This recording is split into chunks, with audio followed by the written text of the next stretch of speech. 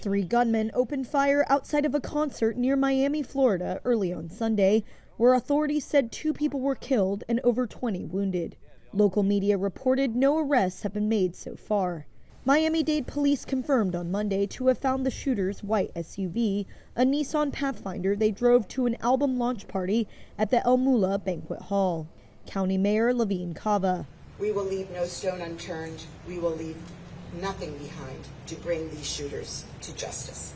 Video footage was released showing 3 masked suspects exiting the white SUV on Sunday, brandishing weapons.